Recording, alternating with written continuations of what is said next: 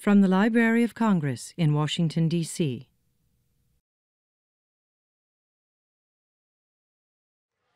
Good afternoon, everybody. I'm hearing crickets. Let's try that again. Good afternoon, everybody. That is so much better. Thank you for being here this afternoon for the second day of the National Book Festival. And boy, are you in for a treat. One, because it's not raining right now, which is a very good thing.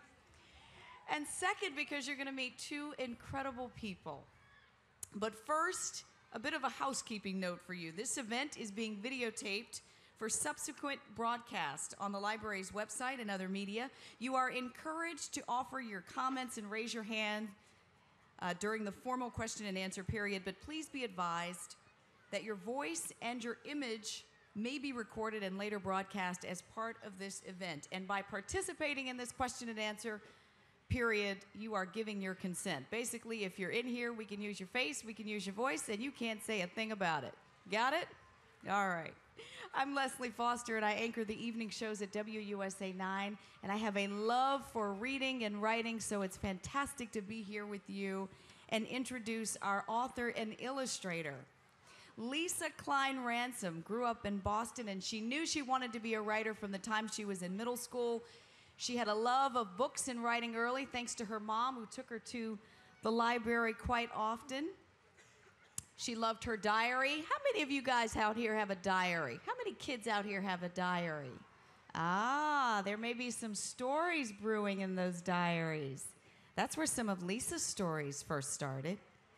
And Lesa met her partner in life, her husband, who also happens to be the illustrator she works with every day as well.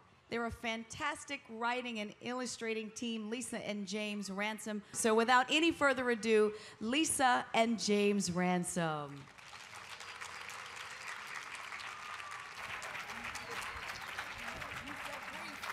Thank you. Thanks a lot.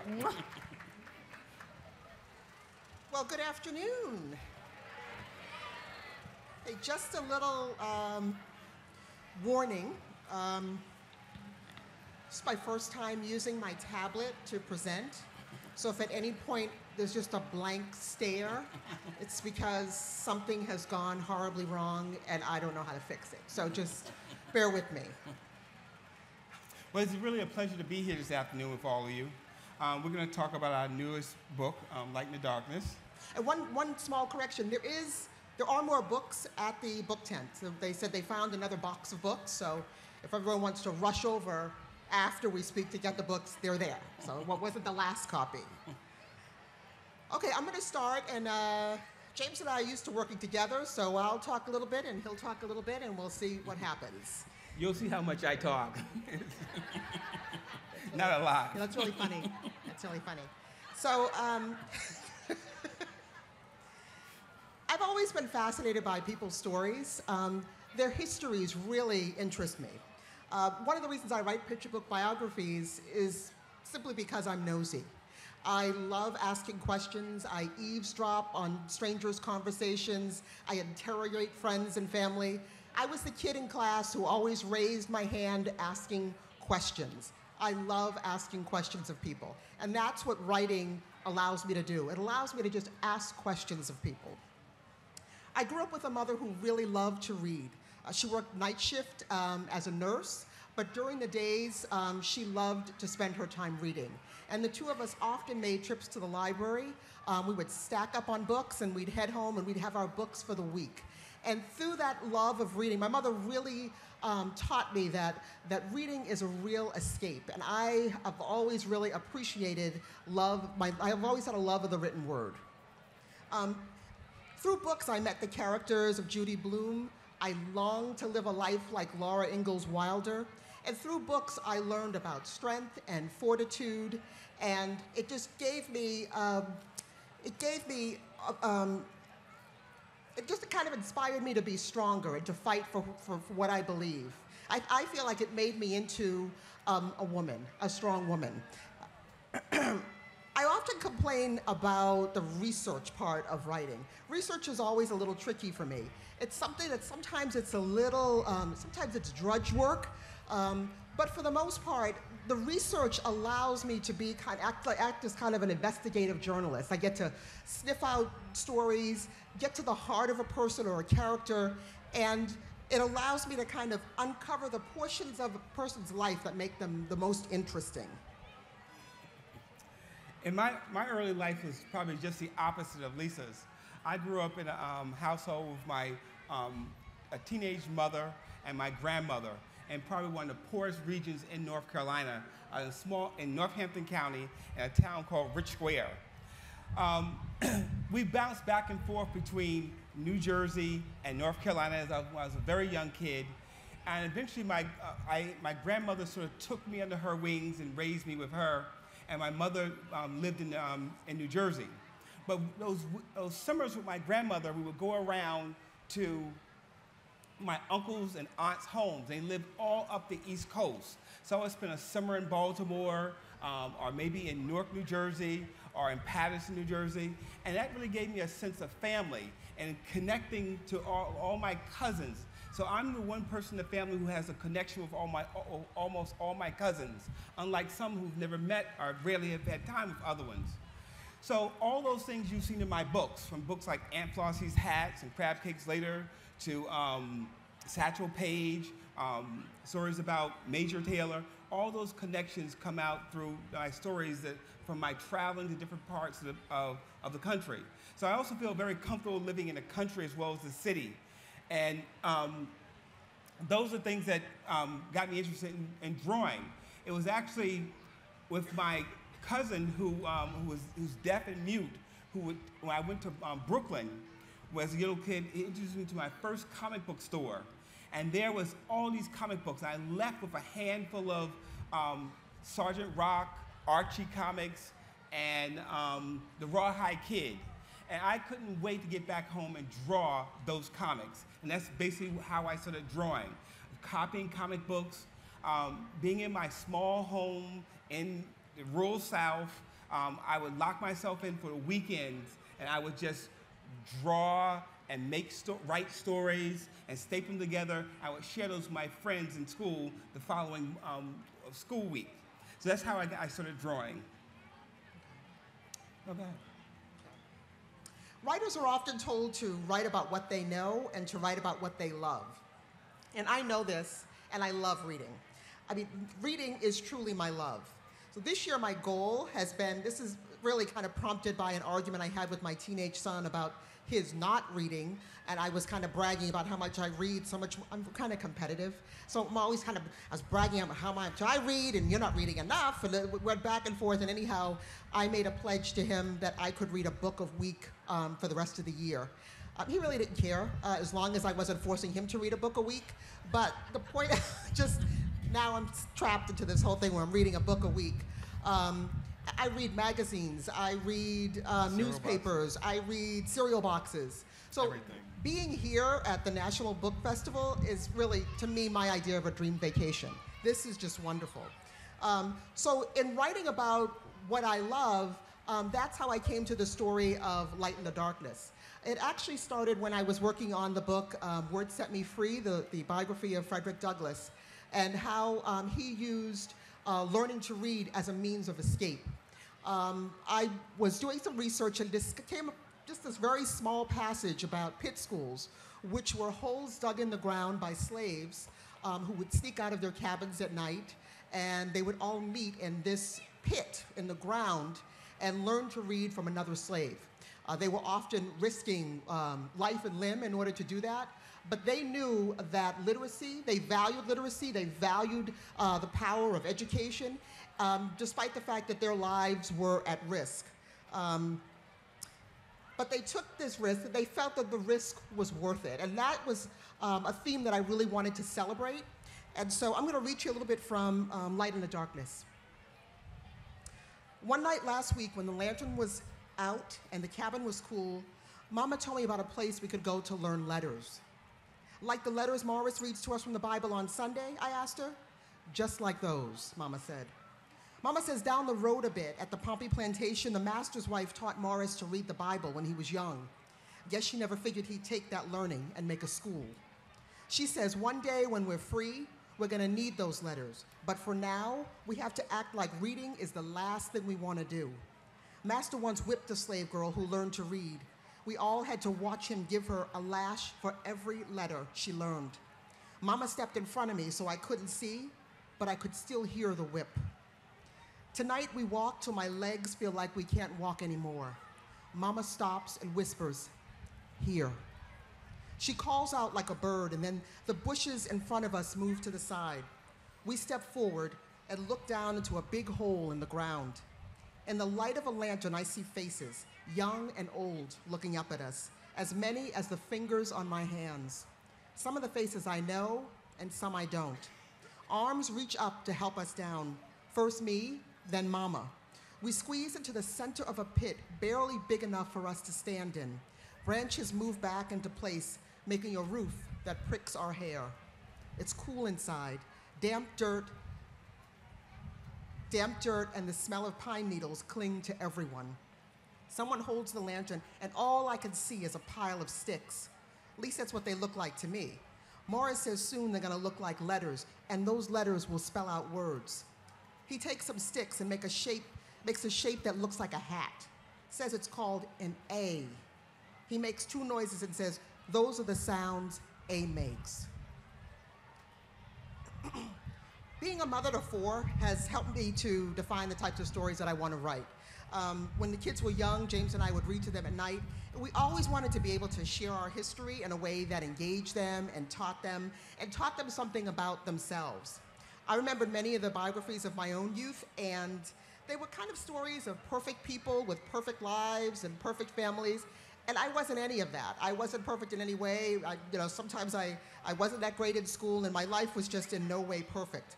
So I often wondered how a young girl from Malden, Massachusetts would make her way in the world. And then I read I Know Why the Caged Bird Sings and To Kill a Mockingbird and The Color Purple. And those books taught me that people can rise above their circumstances. And I think that's part of the reason why I tend to write about characters and books that feature people who are faced with adversity and tend to rise above it. In our book Satchel Page, I like demonstrating for kids that you don't always have to walk a straight path, and that sometimes your life takes many different diversions, but you can still wind up in a very great place, and you can still go on to do amazing things. In our book Satchel Page, he spent time in reform school, but it prepared him for the Negro Leagues. In Major Taylor, Champion Cyclist, he was the object of hostile racism, but it motivated him in a way that other circumstances may not have. In Pele, his father's dreams drove him to elevate the field of soccer. And in this book, Light in the Darkness, the story of Rosa, a young slave girl who yearns for knowledge despite her circumstances. So I want to talk to you guys about how, I have two mics on, that's why that happened, how we met. I was a student at Pratt Institute, and Lisa was there as well. She was studying fashion merchandising. I was studying illustration, and we actually met at a Purple Rain party. I asked her to dance, and we've been dancing ever since. Most days.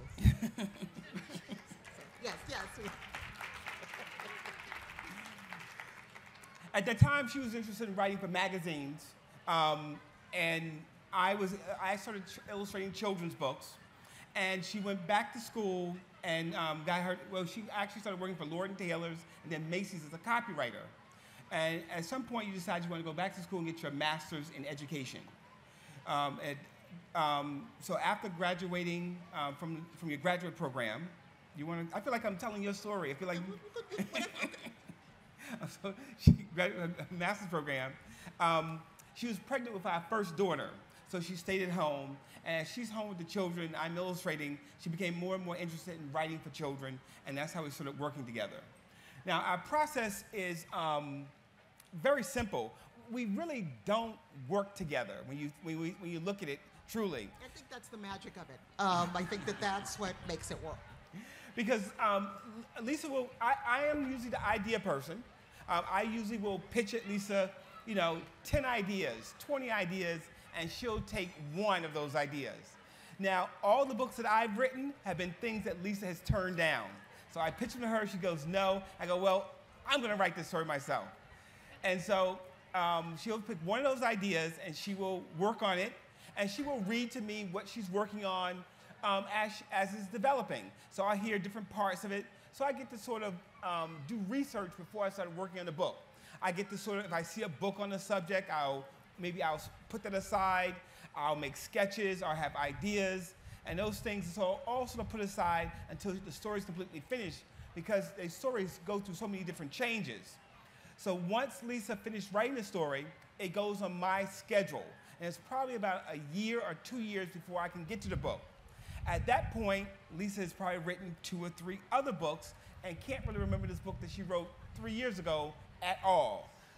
So when I'm working on the book, she's not really that involved because I'm making the pictures, I'm doing additional research, I'm discovering things. What's great about it is the fact that because of those books I pulled aside when she was writing, it helps me go through my research part easier. And plus I know exactly what she's been looking at, and that's also helped me, especially if we had to go on a traveling trip to gather research.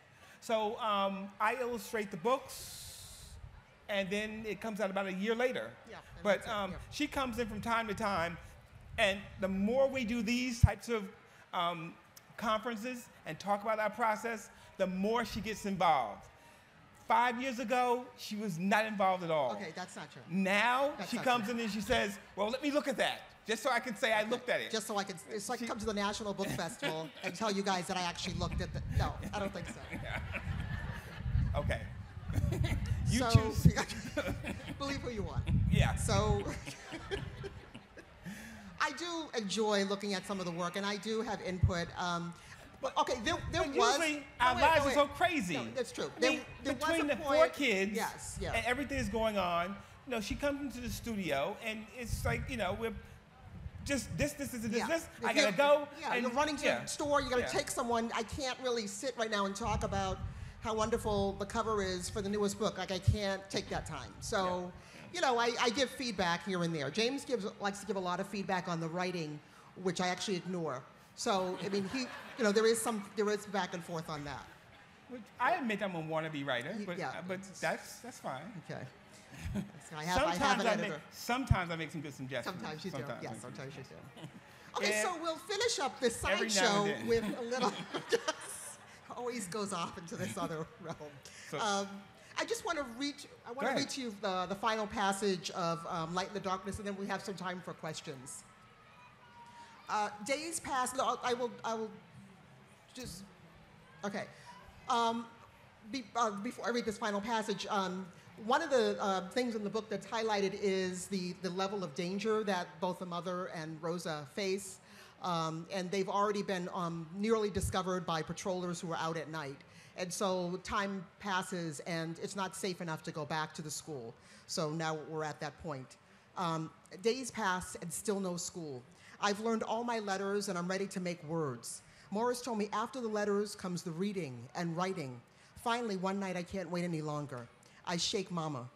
Not tonight, Rosa. It's still not safe.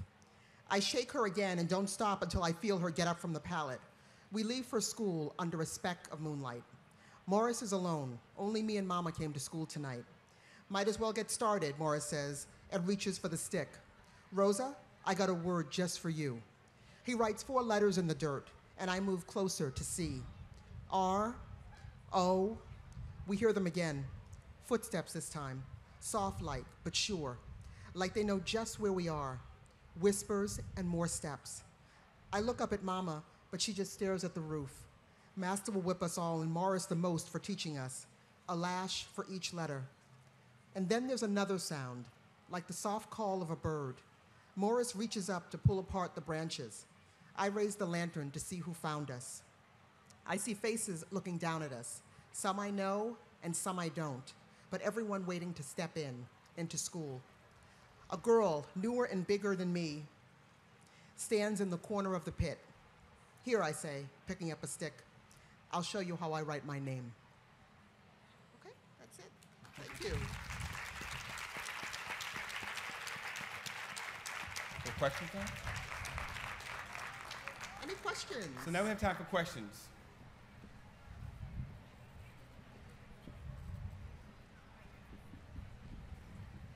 Hi, how are you? Very good. I read that, Lesa, you were very shy, you know, and couldn't really stand up in public and speak. Have you gotten over that fear, or how did you overcome that fear? She's not shy. Well, okay. Who wrote that? I think the question was for me. Yes, If I'm not mistaken, I thought the question. Okay, so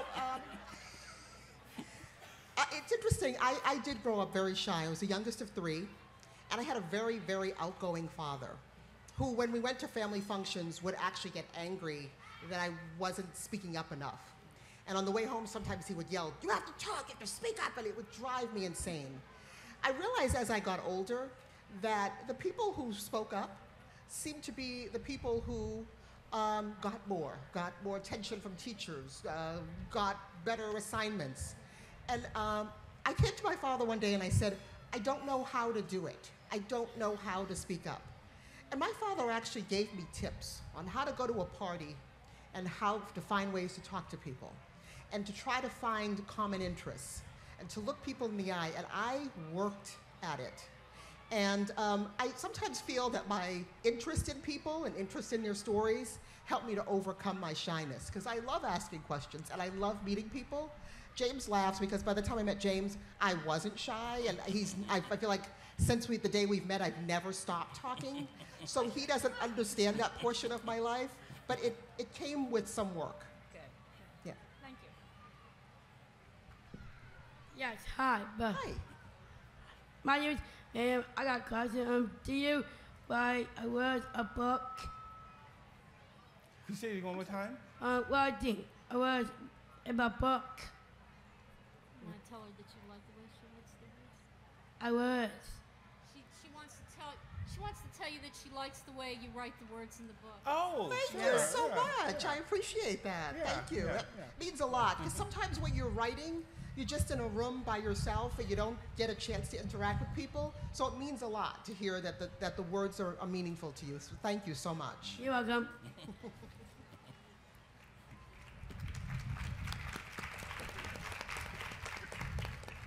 At what stage? I'm sorry. At what stage in your creation process are you pitching your idea to your editor, and are you published by the same publisher for all of your books? We're not. I work with several different publishers, but it's been a long process for me, because I've been at several different places, and I've always been kind of looking for an editor that I really connect with and that really understands my work. And I was really lucky in that the editor who published my first book, Satchel Paige, she was such a great editor, and she left shortly after that book was published, and I bounced around, and then we met up again and we reconnected. I had this idea for this story, Pit Schools, and she said, "Let's just try it." And so we're together again. So I feel like it's like a reunion. So we've come back together again, and she's my editor at Disney. But we do work for other publishers. Yeah. And in terms of like when you were pitching the idea, usually I like to get an idea really fleshed out. In fact, I prefer to write the story first. I tend to not pitch ideas per se, because I don't think that people can really get a full understanding of how I'm going to tell. If I say I want to write a story about Louis Armstrong, you don't know how I'm going to tell that story, and so as a result, you may not be that interested. So I wait till it's finished. I would say that the next book that I'm working on is a follow-up for this book. Lisa's doing a series about reading in African Americans, and this one takes place in the 1870s, about a school being built. So that's what I'm working on sort of now. Yeah, Lisa usually writes the entire story, and then we show it to the publisher, and then they make comments, they edit it, et cetera, et cetera. Okay? No, we're not. No, we are not. I have a neighbor. Actually, we live in the same town. I've always loved his work. His name is Brian Karras. Yeah. He's a great illustrator, and we are working on our first book together. I pitched it to him at like Stop and Shop. I saw him, Brian, and so we're doing a book about a girl on a whale watching expedition. Yeah. We're really fortunate. We live in a town where there's a number of illustrators.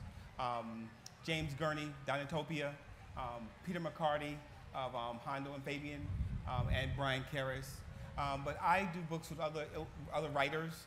Jacqueline Woodson and I have a book that just came out this fall. This is The Rope.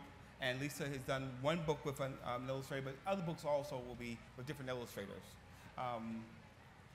I can't illustrate fast enough for the writing. That's for sure. Yeah. Yes.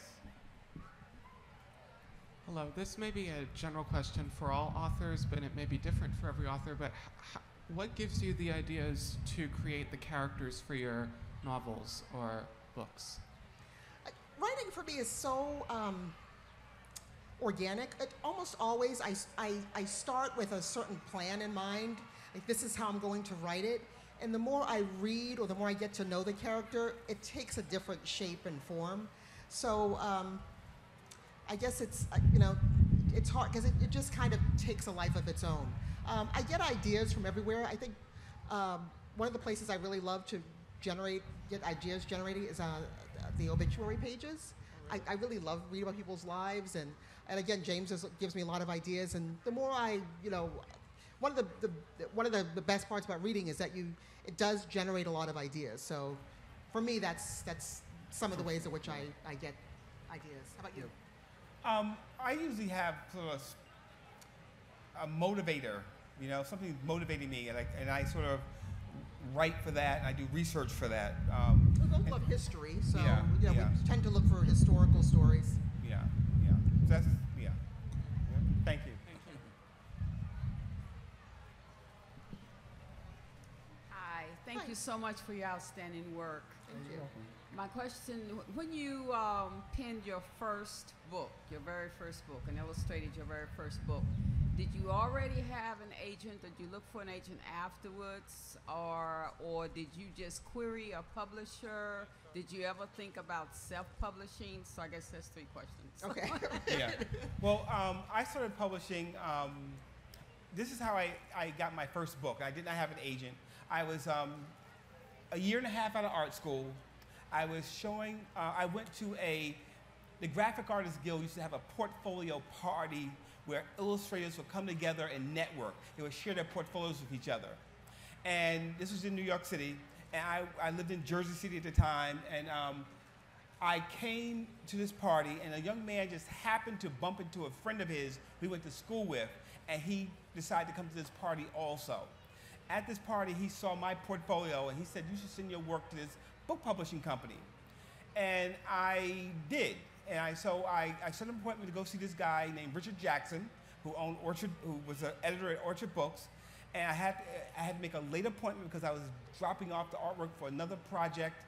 And I showed him around 6 o'clock. He waited for me. He flipped through my portfolio, and he said, "Here is a manuscript. I'd like you to read this and tell me if you like to illustrate it." So I had no agent. I knew very little bit about the business, and that's how I did my first book. And I worked for a very long time with no agent. So you don't really need an agent. I don't have an agent now. I've had agents, and now I'm agentless.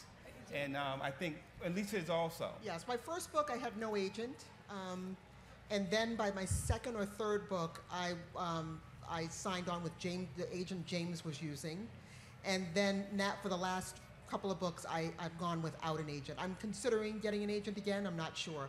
I haven't really thought about self-publishing because one of the good things that publishing companies do is that sometimes they have some marketing money, and I personally feel like as a writer, I really need an editor. I really do need someone to kind of work through a plot with me and characters, and I do think it makes a better story, so I am more comfortable with an editor.